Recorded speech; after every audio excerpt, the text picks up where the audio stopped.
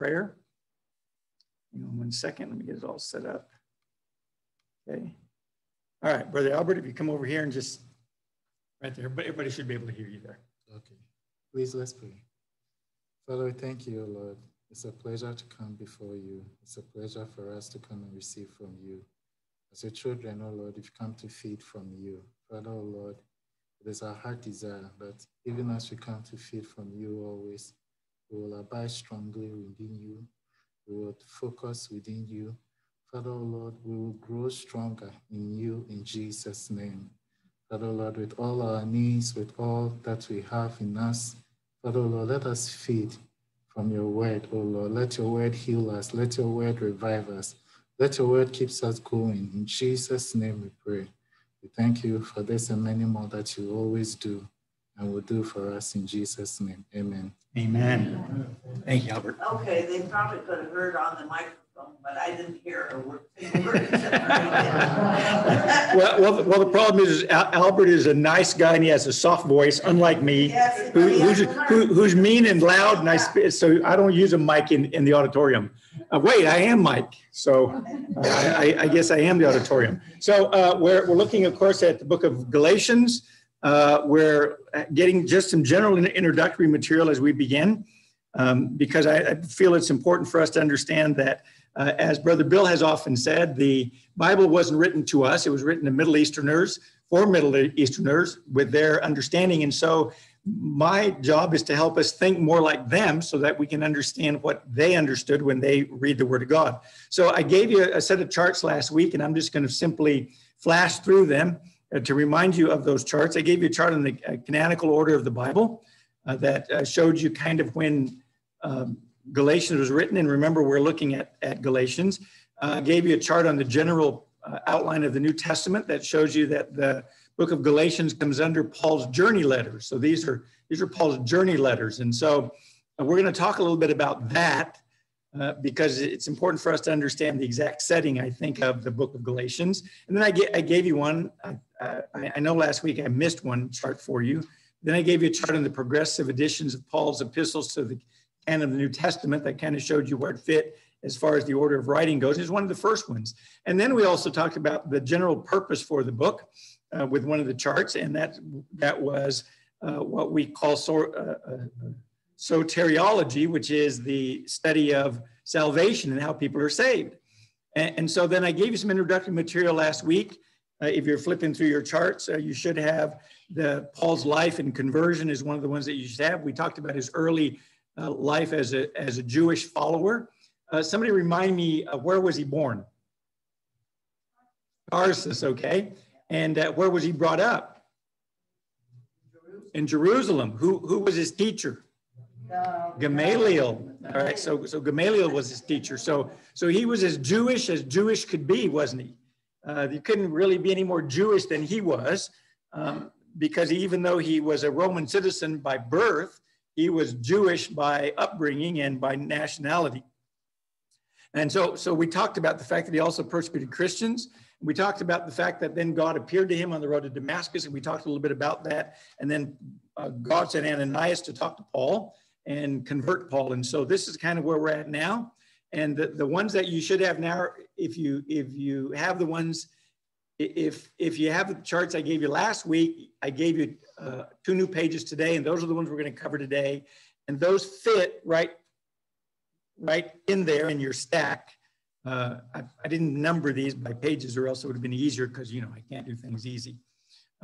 But one of the things that we noticed last week was we noticed kind of why it was that God would pick Paul for the individual to write these, to write the book of Galatians, especially when you think of Galatians being the way people are saved, that God chose Paul out of all the apostles.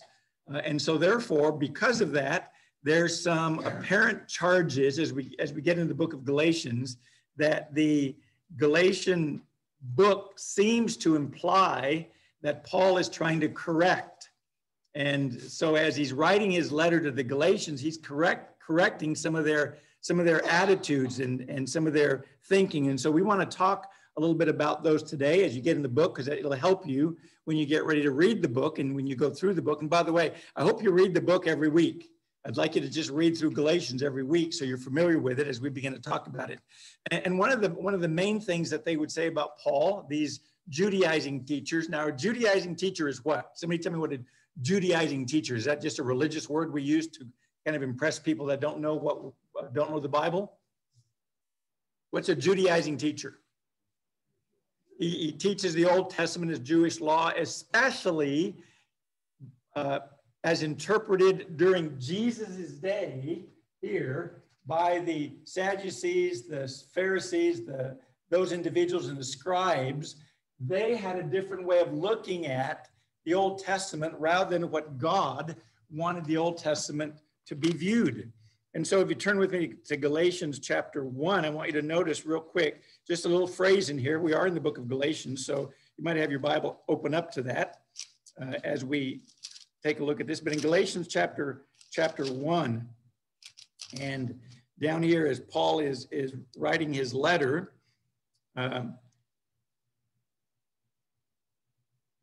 as he's writing in his letter, he tells them when it comes to the idea of the way the Jews view the Word of God is, if you come down here to, you find it real quick, Galatians chapter 1 and verse 13.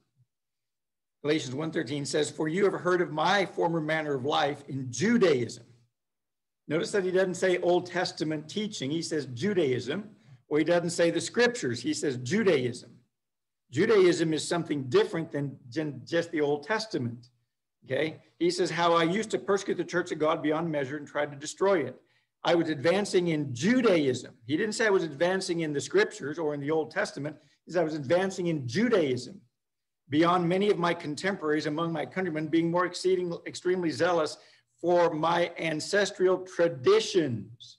So Judaism is the teaching of the ancestral traditions that had been taught, that had been passed down hand over hand over hand. And if you remember when Jesus was talking on the Sermon on the Mount, Jesus used the statement, "You have heard that it was said," right? He used that constantly in Matthew chapter 5, the Sermon on the Mount. He said, "You have heard that it was said, you shall not commit murder. You've heard it was said, you shall not commit adultery." And he's not quoting the Old Testament when he says that. He's quoting the Jewish tradition. And that's why he doesn't say it is written. Because whenever Jesus quoted the Old Testament, he never said, "You heard it said." He would say, "The scriptures say," or "the prophets say," or "the word of God says." But in the Sermon on the Mount, he doesn't say that. He says, "You have heard that it was said," because he's referring to the Jewish traditions on how they viewed those scriptures. For example, with the idea of murder, their idea was, as long as I don't actually throw the rock and hit Angie on the top of the head and kill her, then I'm okay. I'll pay Chad to do it. And so Chad can do it, and I'm okay, even though I paid him, because I'm not the one who did it. That's the way they interpreted, you shall not commit murder. And that's why Jesus says, no, no, no. What the scripture says is you're not supposed to hate anybody. So it doesn't matter if I'm the guy who actually hits him, or if I'm the person who pays to have it done, or if I just hate him in my heart, then I've committed murder. And that's what God's word says. But Jewish tradition taught them that you just, you had to actually do the one that hit him on the head, or that you're the one that had to strike him. And, you could hate people as long as you didn't do that to them. And so I hope you understand the difference between Judaism and the Old Testament. As I talk about it, I don't want you to think that I'm talking bad about the Old Testament. The Old Testament, the Bible tells us, is good. In Romans chapter 7, he says the law was good. The law was good for what it was designed for. It was good. God didn't make a mistake when he gave them the Old Testament law. It's not like God says, well, I know they're not going to be able to do it, so I'm going to give it to them to prove to them they can't do it. And like if God's, some angry God up there. No, the problem is that when we're talking about Judaizing teachers, we're talking about these individuals that have interpreted the Old Testament law in such a way that it actually is against what God was trying to teach them. And so the Judaizing teachers, those people that hold the traditions that were passed down year after year after year and were recorded in the Mishnah and the Talmud, and those are commentaries that the Jewish rabbis would write. And it's kind of like us sometimes in our camp, we say, well, I need to read the commentaries that our brethren write. They're the only ones I should read. And so what happens is then we get that perspective, and that's the only perspective we get, instead of trying to figure out what God actually says and not being overly concerned about whether my church says it or some other church says it, or whether, I'm finding this out from some preacher or, somebody else. What matters to us is, what does the Word of God say? Not am I staying true to some traditions. And so that's what you need to understand when we talk about Jewish Judaism. Okay, it's not they're following the Old Testament and Paul, is trying to get rid of them, and because that's not what's going on. So the reason I say all that is because the Judaizing teachers, those people who are hold of the traditions of the elders, Paul is teaching something entirely different. And so therefore they're looking at Paul as if Paul is not really a well-educated, well-informed Jewish person. Even though he was brought up where? In Jerusalem. By who? Gamaliel, who was the doctor of the law during that time. He was the Yale of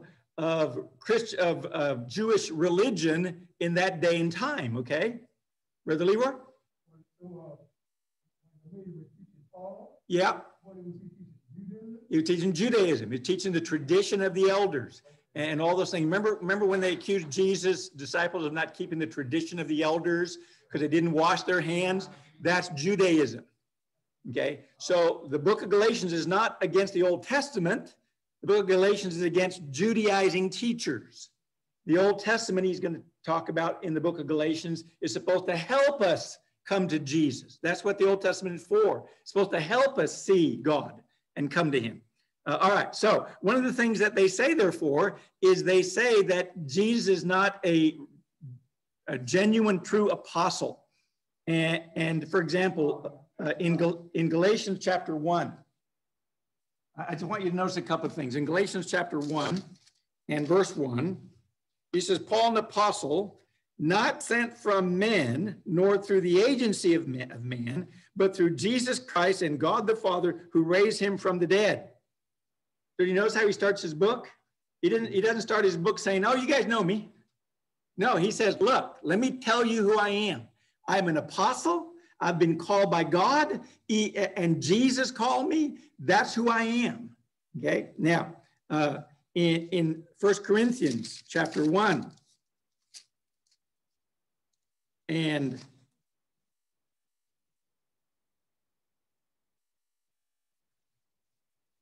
First Corinthians chapter 1 and verse 1, Paul writes to them, he says, Paul, called an apostle of Jesus Christ by the will of God, and Sosthenes our brother. So I'm just showing you a couple of examples where the Judaizing teachers, one of the things that they charge against Paul is don't listen to him because he's really not an apostle. Now, why would they say he's really not an apostle? Because he wasn't one of the original 12. If you go over with me to Luke chapter 6, and you come over to Luke chapter 6, where Jesus is picking his apostles, okay, and we can start off around verse 12. Luke 6:12 says, it was at this time that he sent off to, it was at this time that he went off to the mountain to pray, and he spent the whole night in prayer to God. And when day came, he called his disciples, there was a bunch of disciples, to himself and chose 12 of them, whom he also named as apostles. So what's the word apostles mean? Sent. Okay, the word apostle just means sent. It's not a religious word. It's not a word that's simply used in the Bible, and that's the only place you find it. It was a word that just meant sent. You're sent. So you had people that could be sent by their mothers to the grocery store. You had bosses that could send their slaves somewhere. That individual was an apostle, but he wasn't an apostle of Christ. And so even though there's individuals today who run around claiming to be apostles, we really have to ask the question, did God really send them? Did God really call them? Or are they just like a preacher that's just running around talking to people about God? Because there's a difference. And so he wasn't one of the originals. Verse 14 says, Simon, whom he also called Peter, and Andrew, his brother, and James, and John, and Philip, and Bartholomew, and Matthew, and Thomas, James, the son of Alphaeus, Simon, who was also called the Zealot, Judas, the son of James, and Judas Iscariot, who became a traitor. And so he lists the 12. You hear Paul in there? No.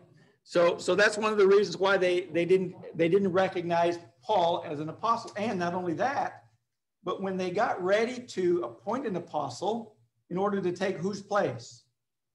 Judas's place. If you come over to Acts chapter 1, there's this whole section that deals with the qualifications for an apostle. And this is still true for us today.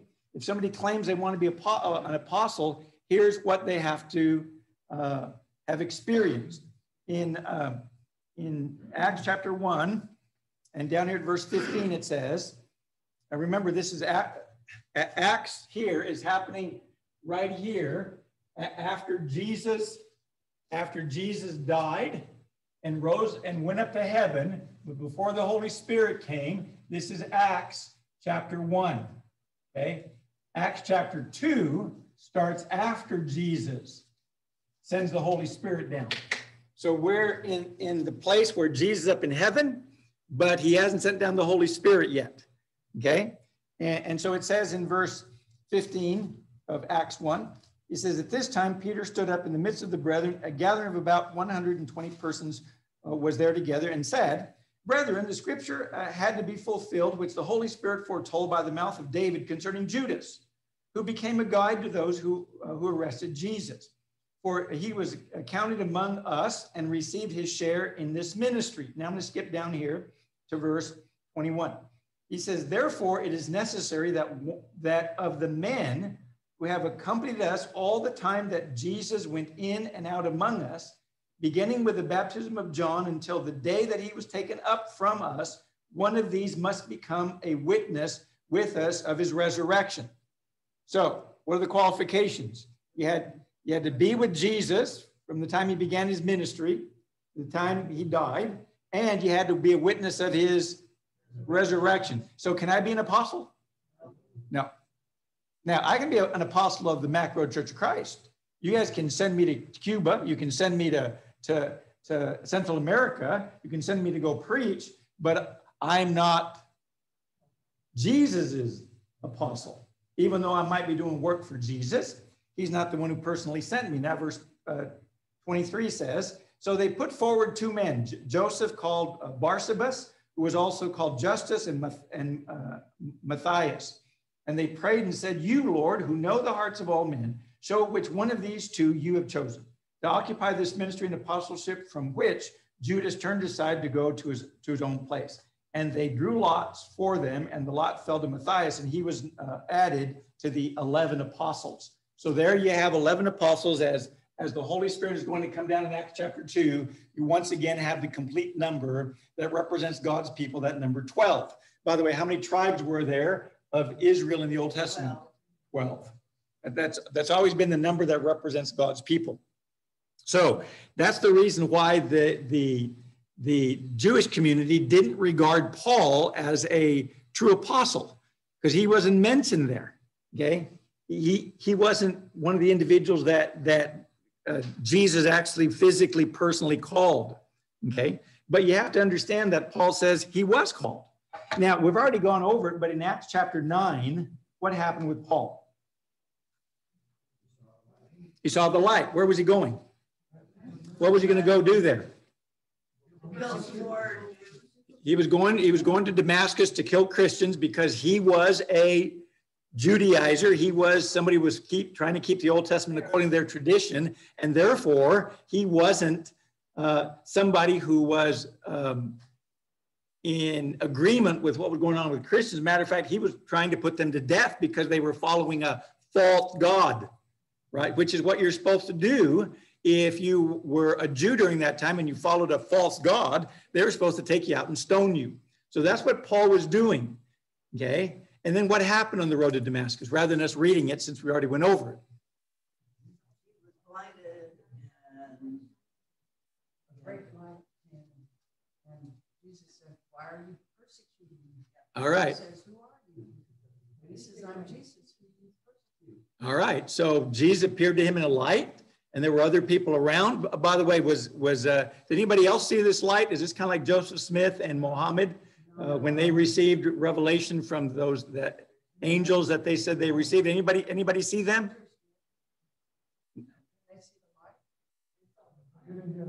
They saw the light. Well, they heard the voice. They didn't understand the voice. Yeah. So there were witnesses to the actual experience that was going on. Remember, the Bible is set in history. The Bible is not a myth. Like nobody knows if an angel appeared to Joseph Smith. Nobody knows if the prophet Muhammad appeared to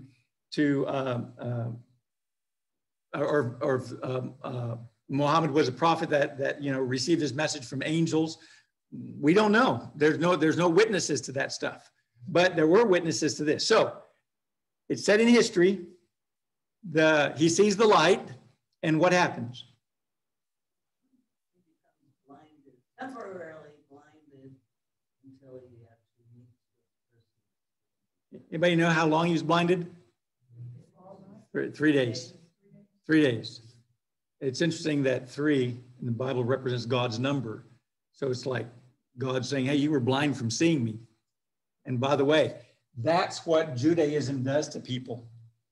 It keeps them from seeing the truth. That's why in 2 Corinthians chapter 2, it says that there's a veil over the face of Jewish people when they still read the law. When they read the Old Testament law, they can't see Jesus because there's that veil over their face. That's under consideration. Okay, so anyway, so he sees the light, right? And what does Jesus tell him to do? Go to the street called Straight and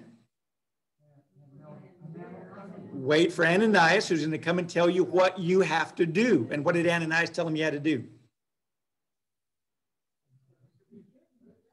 Well, he had to be baptized. And so Ananias took him out and baptized him, right?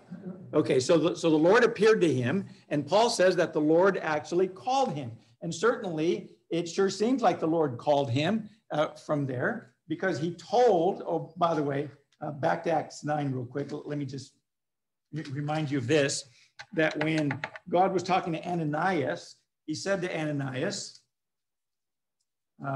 over here in verse 13 of Acts 9, he said, but Ananias answered, Lord, I have heard from many about this man, how much harm he did to your saints at Jerusalem. And he has authority from the chief priest to bind all who call on your name. But the Lord said to him, go, for he is a chosen instrument of mine to bear my name before the Gentiles and kings and sons of Israel. So what did God tell Ananias that Paul's job was going to be?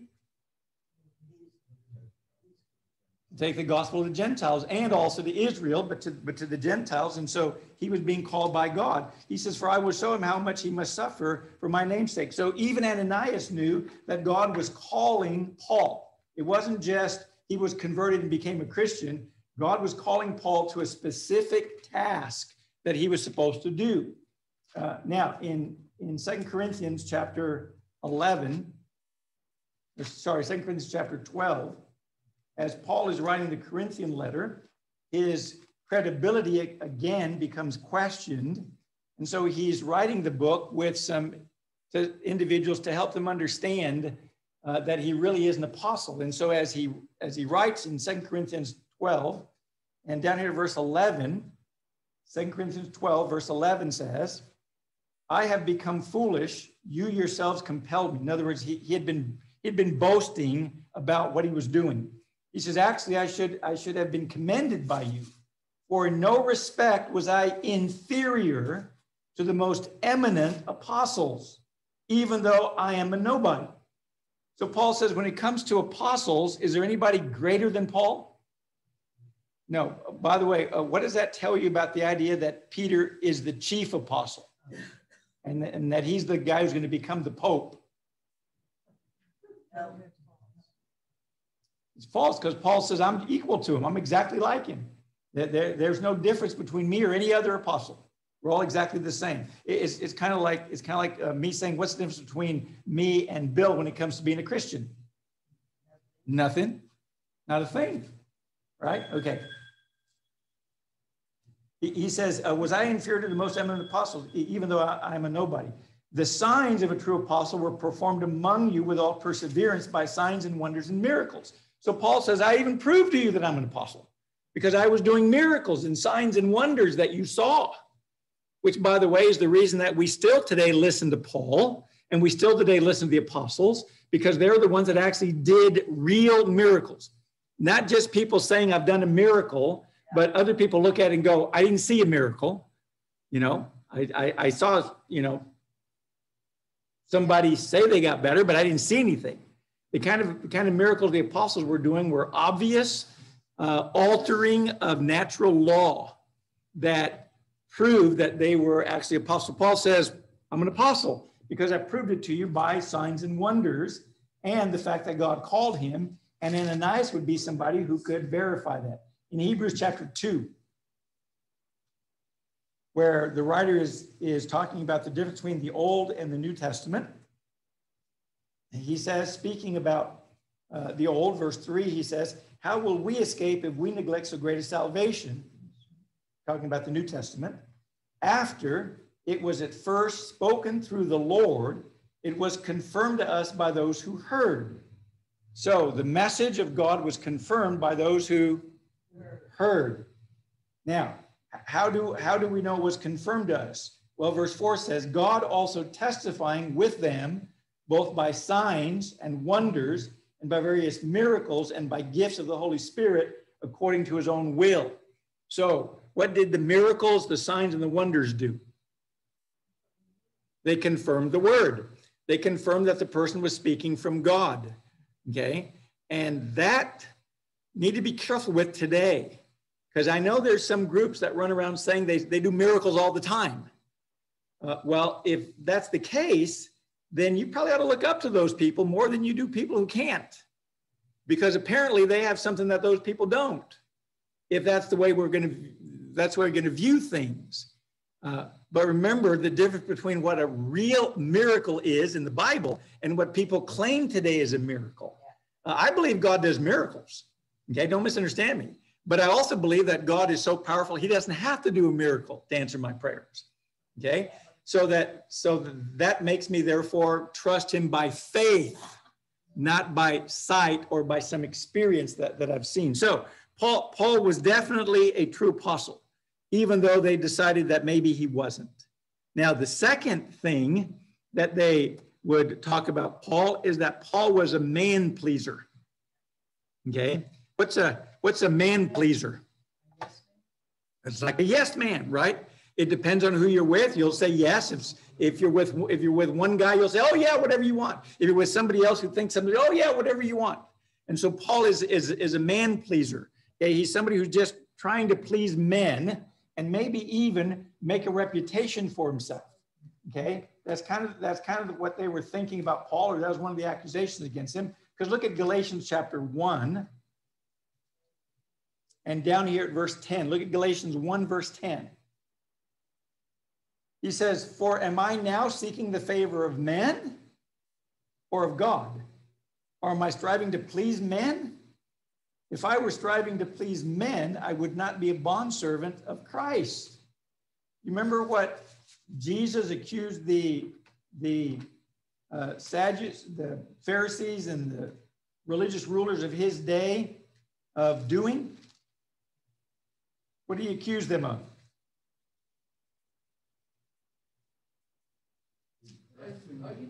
Impressing the people. That's what he says. He says they love to be seen by men.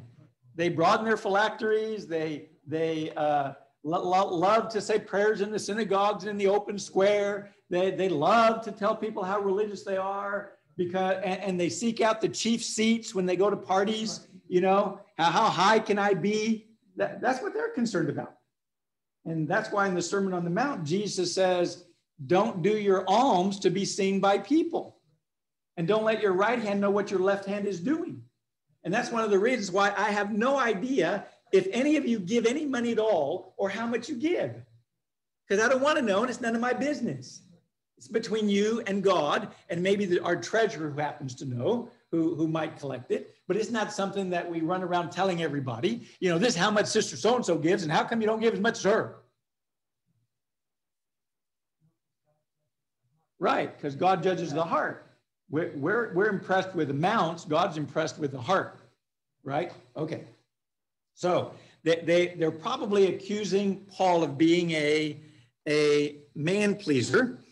And part of why they're doing that, you know, you might kind of understand when you read passages like 1 Corinthians chapter 9. Go to 1 Corinthians chapter 9. Paul is, of course, writing in here, and he's writing this section that deals with his use of liberty and his use of his right to do things. All right? And he comes down here in 1 Corinthians chapter 9, and beginning at verse 19, it says, "For though I am free from all men, I have made myself a slave to all, so I may win the more. To a Jew I became as a Jew, that I might win the Jew. To those who are under the law, as under the law, though not being myself under the law, so that I might win those who are under the law. To those who are without law, as without the law, though not being without the law of God, but under the law of Christ, so that I may win those who are without law." Well, it sure sounds like Paul's a man pleaser. I mean, when he's with people who follow the law, he follows the law. When he's with people who don't follow the law, he doesn't follow the law. Sounds like he's not concerned. He's not concerned about God. He's concerned about people. That's what it sounds like, doesn't it? Okay. But you have to understand that even when he's not following the law, he does say that he still is under the law of God. He's under the law of Christ. He says in verse 21, he says, "To those who are without law, as without law, though not being without the law of God, but under the law of Christ." So apparently, whatever this law of Christ is, can be incorporated both into the Jewish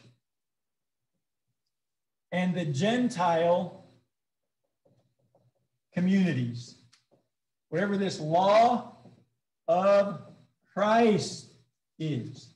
Not Judaism, but whatever the law of Christ is can be incorporated whether you're following the Old Testament or whether you're somebody who's a Gentile. And by the way, hasn't it struck you, hasn't it kind of caused you to think that as you read the New Testament, especially the book of Acts, and you see how the gospel is progressing, that you still had a bunch of people that would meet in the temple and they would offer sacrifices? They didn't all of a sudden just stop offering sacrifices. And they didn't stop becoming Jewish. They didn't all of a sudden start, going out and having a BLT bacon party with their friends. Okay? They were still kosher, right? And they were doing it because that's the way they were brought up, and they thought that's the way you respected God. And that was Peter's problem when he had to go talk to Cornelius. And so God sent this Holy Spirit in a vision to tell him, "Peter, you can kill and eat whatever you want." Peter goes, "I've never had a BLT." God says, "You can have one now." Now, of course, it had nothing to do with BLTs. What it had to do with you can hang around Gentiles now. Gentiles are okay. Gentiles have never, ever been bad in the spiritual realm where God says, "I don't want any Gentiles." You remember the promise given to Abraham. What's the promise to Abraham? All families, all nations. All families can be blessed. Well, the Jews thought, yeah, they can all be blessed by submitting to our rule.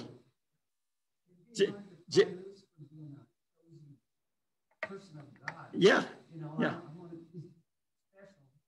Just like Democrats think the United States is going to be blessed because they're under the Democratic Party. And the Republicans think, no, we need the Republican Party. That's going to bless America. No. You and I don't care which party's in power. I mean, we might have our preferences. But the person who blesses our country is who? God. God. He's the one that blesses our country. But what I want you to understand is whatever the law of Christ is, fits in the Jewish culture or the Gentile culture or communism or socialism You see, the law of Christ fits everywhere. Now, don't misunderstand me. That doesn't mean that everything under communism is in agreement with what God says. That's not what I'm saying. What I'm saying is the gospel can fit into communism as long as you keep God's law. And yes, there's going to be conflict because there's conflict everywhere. There's even conflict in our country with our government. And we're supposed to have a Christian government, aren't we? But now our government says that, Mike, if two homosexuals come to you, you're going to have to marry them. Sorry, I don't. I'm not, and I won't. Sure. Right. Right. Okay. But why is that? Is that because I hate homosexuals? No, I love them. It's because I can't be engaged in sinful activity. Because I don't follow the United States of America. Who do we follow? God. So remember that whatever this law of Christ is what he's promoting. So even though he can be to the Jews a Jew who decides not to eat meat, okay? My brother's a Sabbatarian, okay? Went to go visit my parents on this last month. And so my brother would come over. And so when my brother came over, my mom would make beans. Bet you can't figure out why we love beans. Make beans. And she would make one pot with bacon and another pot without. That's fine. I can go with or without bacon, right? I can be like my brother is, in order not to offend him while I try to teach him and help him. And that's what Paul is saying about Jews. Or I can have a BLT with my neighbors. So what I want you to understand is, even though it looks kind of like Paul is kind of wishy-washy, one time he's with the Jewish community and then one time he's with the Gentile community, he is always under the law of God. He's always under the law of God. Yes. Well, that's why that last line of that of 22 says, I have become all things to all men, that I might be all means to save. That's right. Because our goal is to save them. We don't care if you eat pork or don't eat pork. I don't care if you want to celebrate some special day. I don't care. Fine. Believe it or not, most of the world does not celebrate July the 4th.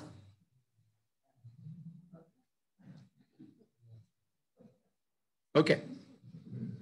And they would also say that about Paul because when it came down to who he associated with, he hung around Gentiles in Acts chapter 11. In Acts chapter 11 and down in verse 25, it says, this is talking about Barnabas. Barnabas established the church in Antioch in Acts chapter 11. And it says, and he left for Tarsus to look for Saul. Now, who's Saul? Paul says. That's his Hebrew, the Hebrew way he says his name. And when he had found him, he brought him to Antioch. And for an entire year, they met with the church and taught them and taught considerable numbers. And the disciples were first called Christians in Antioch. And by the way, was Antioch a Jewish community or a Gentile community? It was Gentile. It's a Gentile community. And so no wonder some of these Judaizing teachers during this time over here would look at Paul as being really unfit, or at least not really qualified for you to listen to him because he's not really authentic. And so that's what you need to understand. But what we need to understand as we get into this is Paul's understanding of what it meant to be under the law of Christ. Let me give you a couple of passages in the book of Galatians since we're there. What does it mean to be under Christ? In Galatians 5 and verse 1, here's what it says. It was for freedom that Christ has set us free. Therefore, keep standing firm and do not be subject again to a yoke of slavery. Why did we throw the tea off that boat in the Boston Tea Party? Why did we do that? because we didn't want somebody charging us taxes without our permission. See, we didn't mind paying taxes, but if they're just going to raise taxes whenever they want, no. Why? What were we looking for when we did that? Independence, freedom. We were looking for freedom. We want to be free. So now we have a country that tells us when you can wear a mask and when you can't. That's another subject. Don't get me started. But here's the point. The point is, God called us to be free. Now, do you remember when God was talking to Samuel and the children of Israel said to Samuel, we want a king? And Samuel goes to God and says, God, oh, they've rejected me. And God goes, no, Samuel, they haven't rejected you. They rejected me from being their king. Remember that? And God says, well, I'm going to go ahead and give them a king, but I want you to tell them what this king is going to do. What was the king going to do? Going to take your daughters and sons because he's mean? Because he's mean? Why is he going to take your sons and daughters? Because he's going to have dignitaries come into his house, and he needs butlers, and he needs maids, and he needs cooks, and he needs servants, and he needs people, and he's going to get them from you. And by the way, where's he getting his money? From you. And where's he getting his soldiers? From your sons. And where's he getting his cows he's going to eat, and his sheep, and his goats, and all? Where's he getting that? From the farmer, from you. He's getting it from you. See, for some reason, Americans think that the government makes money. The government doesn't make money. The government spends your money. And in Jesus, what he wants is he wants us to be free. And by the way, that especially includes religious freedom. God doesn't want you saying, or God doesn't want you thinking, I have to go to a certain church that does a certain thing in a certain way, and if I don't go to that certain church, then I can't get to heaven. Well, then what am I tied to? Tied to that church. Well, that's why in our camp, they began to fight over different stuff. They began to fight over different stuff and about different things that were going on in the church and in the assembly. They began to fight and get smaller and smaller and smaller. And every time they got smaller, they said, we're the right group. And they got smaller again, we're the right group. And they got smaller again, we're the right group. That's why there's 13 different Baptists. And that's why there's 13 different Baptist churches, and there's different Methodist churches, and there's different churches of Christ. Yeah. I don't want you to think that we're immune to that. That's what I'm trying to get you to understand. The gospel of God is designed to cause us to be free in Jesus. I don't rule over you because I'm the preacher. I don't rule over you because Bill and I and Tiny don't rule over you because we're the elders. Now, we hope that because Tiny and Bill and I are elders that are supposed to lead the flock, that you see what we do so you can stay loyal to Jesus the way we're trying to stay loyal to Jesus. Because that's what we want. We don't want you to be loyal to us. We don't want you to be loyal to some church. We want you to be loyal to Jesus. That's one of the reasons why our camp doesn't have a conference that we go to, so the preachers are told what they're supposed to believe. We don't have some council that makes rules and decisions for us, so that we then come down and tell you what those decisions and rules are, because you have to follow those decisions and rules. That would be Judaism, or Church of Christism, or Baptistism, or what? Or Mormonism. Yeah, or any of those isms that you can think of. And we don't want to be an ism. We're just trying to be Christians. We're just trying to follow what Jesus says. And so therefore, there's some things we don't do. We don't call our preachers reverend, because that makes people think that he's the big guy and you have to listen to him, because after all, he's revered, right? Nope. In the scriptures, we're all the same. Yes. You call them what? Hyphenated Christians. Yeah, that's right. So look at Galatians 5, verse 13. He says, for you were called to freedom. Somebody says, yes, I'm free. All right, I can do whatever I want. Well, let's see what he says. He says, for you were called to freedom, brethren, only do not use your freedom into do not turn your freedom into an opportunity for the flesh, but through love, serve one another. You cannot love someone if they force you to do it.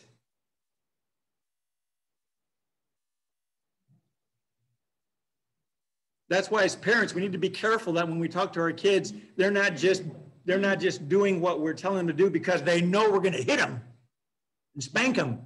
Now, I spank my kids, don't misunderstand me. But if you're spanking your kids so they're afraid of you because you're going to do that to them, then maybe you need to figure out a better way to handle stuff.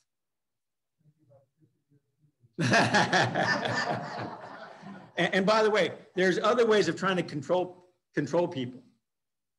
Some husbands try to control their wives by controlling the purse strings. Some wives try to control their husbands by holding back what their husbands need. And there's people who yell at each other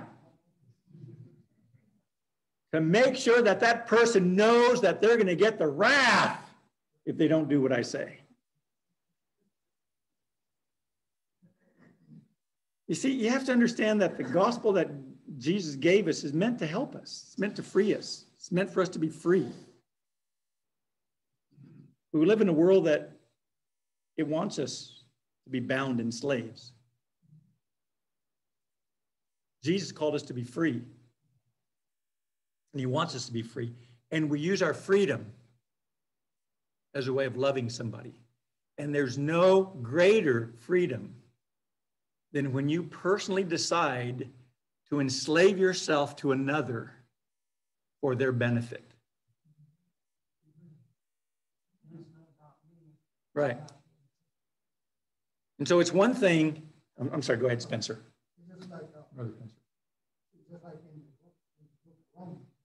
They already had obeyed the gospel, but they want to go back to the elements of Moses. Mm-hmm. Go back to the old law. That's right, especially in the book of Hebrews too. Yeah. Yep. That's it. That's the way we go yep. right back into the word. That's exactly right. So freedom allows us to truly love, which is why God had that silly stinking tree in the Garden of Eden. People go, why did he stick a tree in there? If that tree wasn't in there, it would have solved the whole thing. No, it would have forced them not to be able to choose to love him, because there would have been nothing they could do to not love him. But when God said, don't eat of that, now they can choose. Yes, sir. Like Paul. Yes, sir. Once he had that desire to do, you got to change that heart. I desire, like he said at home. I desire you to the end of the law of Christ. So Paul never did anything. He didn't persuade you back to that. Right. Just kept on. Mm-hmm. That's exactly right. All right, and then look at chapter 2 of Galatians and verse 4, if you would, with me. Here's what people who aren't free try to do. Look at verse 4. He says, but it was because of the false brethren, this is Galatians 2:4, but it was because of false brethren secretly brought in, who had sneaked in to spy out our liberty, which we have in Christ Jesus, in order to bring us into bondage. Religion can be one of the most useful things for people who love to control other people.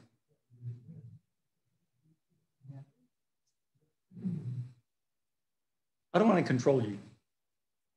I want you to be free. I want you to be free, make your own decisions, free to decide your own things, to figure out what you think God teaches. Come to church if you want to come to church. If you don't think you need to come to church, don't come. It's not going to, bother me as far as my relationship with God. I mean, I wish everybody would come, but it's a question of what you want to do and whether you're going to be faithful to God or not. And so Bill and I and Tiny are usually here all the time because we think it's a good thing. We want to be examples for you to show up and be here and learn and listen. Chapter 4, verse 26. He says, but the Jerusalem above is free. She is our mother. 1 Corinthians 10 and verse 29.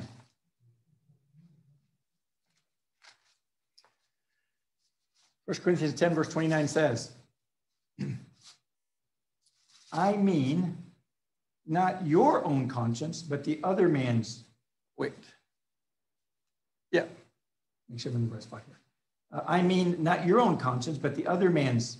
For why is my freedom judged by another's conscience? In other words, we have freedom, but we also need to understand that there's some people that don't have the same amount of freedom we have. So we have to be careful with it. But we have freedom. We're supposed to use our freedom the way God wants to. In 1 Peter chapter 2. 1 Peter 2.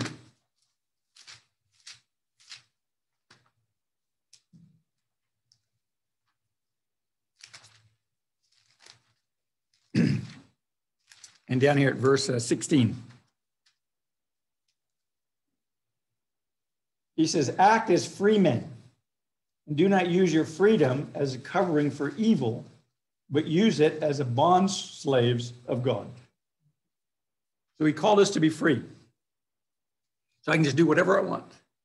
Yell fire in the middle of an assembly if I want.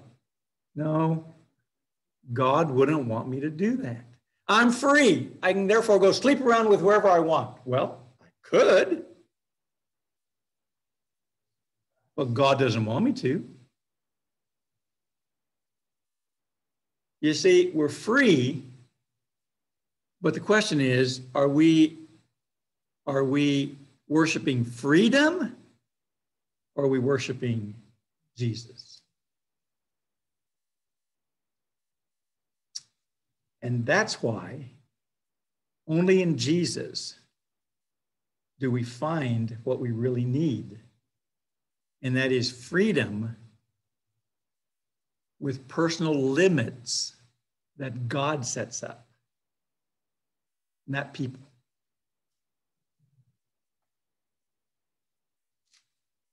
In verse 19,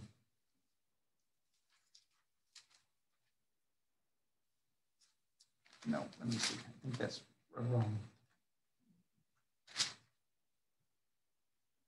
Yeah, it's supposed to be 2 Peter. I forgot to put the Peter in there. 2 Peter, chapter 2. And let's start at verse 18. He says, for speaking out arrogant words of vanity, they entice by fleshly desires, talking about preachers, by sensuality, those who barely escape from the one who lives in error, promising them freedom while they themselves are slaves of corruption. For by what a man is overcome, by this is enslaved. And the Judaizing teachers were enslaved to the principles of their law and their tradition instead of following Jesus. Isn't that, when I read this, I think of those preachers that are on television. Although they speak a good word, their hand is out. You know, support me, and they're rich beyond rich instead of giving back to the ones who give. Kind of reminds us of Nicodemus. He had everything physical. He was rich. He had influence. He was a teacher of Israel. He was keeping the right religion. He came from the right line. Jesus goes, you've got to be born again.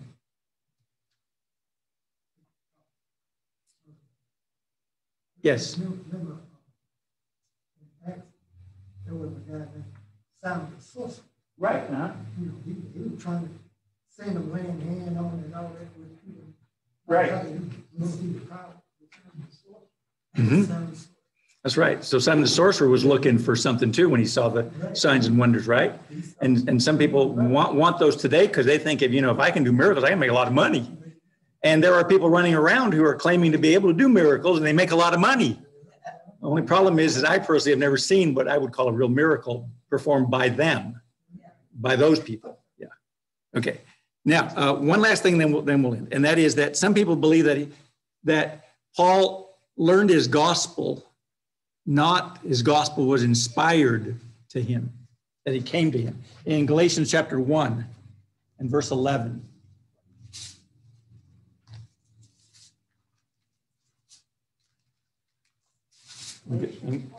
Yeah, Galatians chapter 1 and verse 11. This is going to occupy the first 2 chapters of Paul's book. He says, "For I would have you know, brethren, that the gospel which was preached by me is not according to men or man. For I neither received it from man, nor was I taught it, but I received it through a revelation of Jesus Christ." So where does Paul say he got his gospel from? From Jesus, right? That's where he gets his gospel from. Now, why would they say that Paul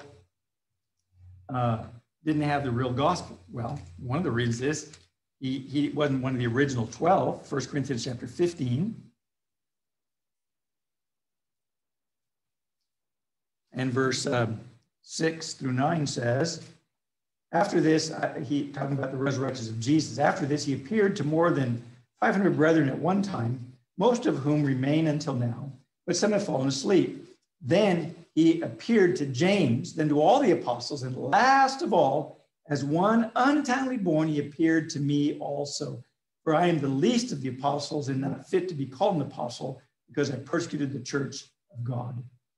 And so the idea was, Paul says, I became an apostle late, so therefore he had to learn it from somebody. Somebody had to teach it to him. Yes, that's what they would say. When the light shined on Paul, he heard the word, right? Right. Now, at that point right then, was he changed or was he changed when Ananias talked to him? Yes.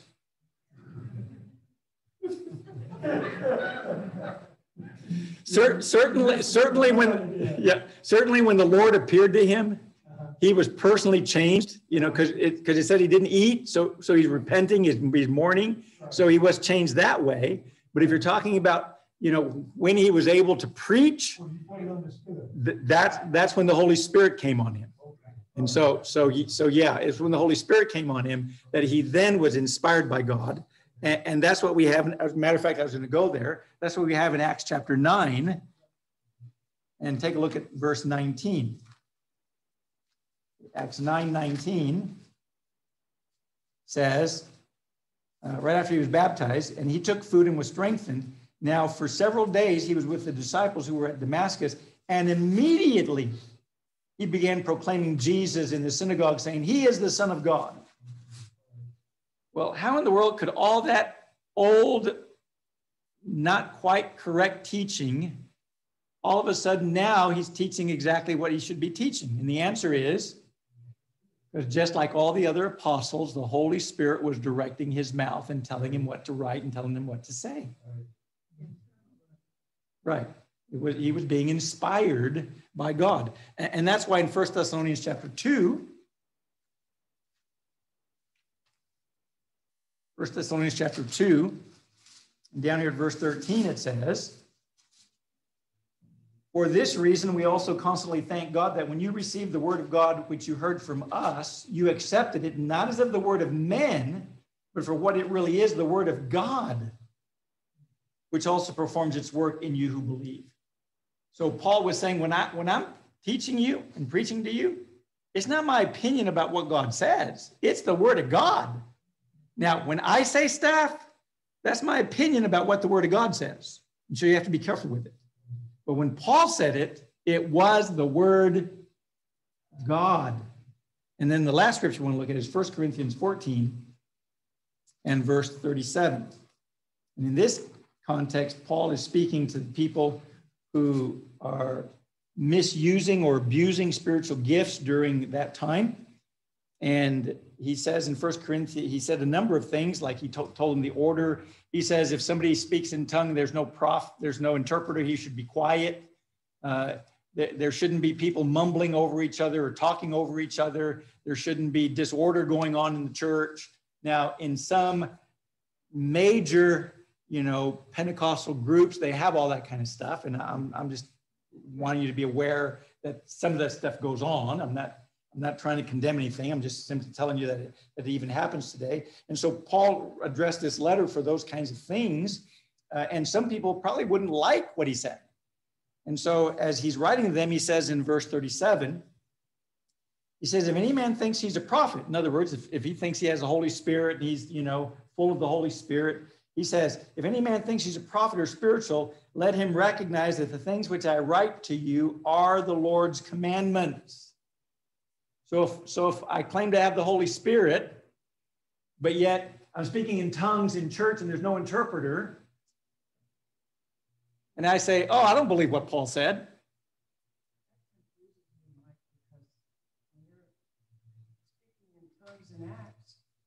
Everybody can understand what's going on in their own language. Sure. And in this one, it's saying you need an account.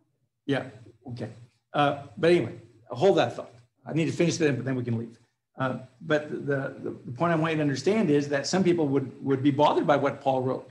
And Paul is saying, well, if those people are bothered, it's because they really don't have the Holy Spirit. Because if they had the Holy Spirit, they'd recognize that what I'm telling them is what God wants. And so Paul isn't saying that, this is my opinion and I'm preaching to you like Mike preaches to you. Paul's going, no, I'm telling you what the Word of God says. This is it. You don't have to go any further than what I'm telling you. So he was inspired by God. And so those are the three different main objectives that they had against Paul, as Paul writes in the book of Galatians. And if you understand that, it'll help you as you go through the book. Any other questions or thoughts before we end? Anything? All right, before we end, Pedro, would you like to lead us in a closing prayer? Yes, Albert. I've been pondering about this because so many opinions about cultural differences, like with the Jews, they cover their hair, All right. a certain way of dressing, and there's a kind of difference in service with men. So the church today, some still believe in that, some are of a different opinion. I don't know, but that aspect of the Bible, you could realize Paul wrote about how we should dress to church. I don't know how to really put it. Sure. Yeah, there was some question. We make of that. Right, there was some question about hair covering and about attire and how you're supposed to dress. And that is covered in the scriptures. And that's part of where the cause of Christ would come in, for us to be patient and gracious with people who might see it different than we do, but yet the idea of how they're saved, they're trusting in Jesus. So, but that's a good question. We just don't have to cover it right now. Okay? Brother Pedro, would you come and lead us in a closing prayer? Would you come stand over here so people can hear you, please? Yeah, we want them to hear you outside too. That's great. Father in heaven, we thank you so very much for letting us be here today. We thank you for the things that we learned today. We ask you, Lord, to help us to retain that information and to have a better living for us and share it with others. We pray, Lord, for those who are here today. We pray you be with them and whatever they need, and be with them. We ask you to bring it back when they can. We ask, Lord, to be with us as we live today and help us to be back next time. In Jesus' name we pray. Amen. Amen. Thank you.